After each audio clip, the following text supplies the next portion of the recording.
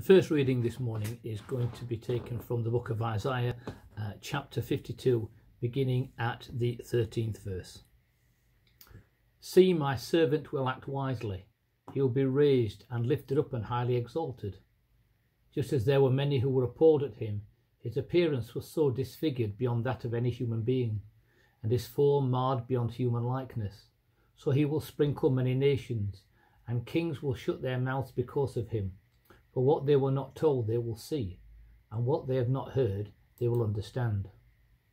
Now into chapter 53. Who has believed our message, and to whom has the arm of the Lord been revealed? He grew up before him like a tender shoot, and like a root out of dry ground. He had no beauty or majesty to attract us to him, nothing in his appearance that we would desire him. He was despised and rejected by mankind, a man of suffering and familiar with pain, like one from whom people hid their faces. He was despised, and we held him in low esteem. Surely he took up our pain and bore our suffering. Yet we considered him punished by God, stricken by him and afflicted. But he was pierced for our transgressions. He was crushed for our iniquities. The punishment that brought us peace was on him, and by his wounds we are healed. We all like sheep have gone astray. Each of us has turned to our own way, and the Lord has laid on him the iniquity of us all. He was oppressed and afflicted, yet he did not open his mouth.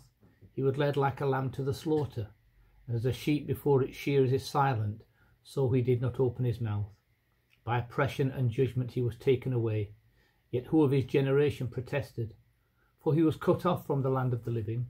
For the transgression of my people he was punished. He was assigned a grave with the wicked, and with the rich in his death, though he had done no violence, nor was there any deceit in his mouth. Yet it was the Lord's will to crush him and cause him to suffer. And though the Lord makes his life an offering for sin, he will see his offspring and prolong his days, and the will of the Lord will prosper in his hand. After he has suffered, he will see the light of life and be satisfied. By his knowledge my righteous servant will justify many, and he will bear their iniquities.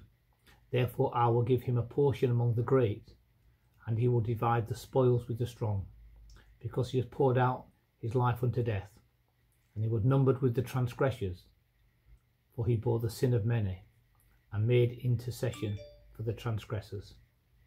This is the word of the Lord. Thanks be to God.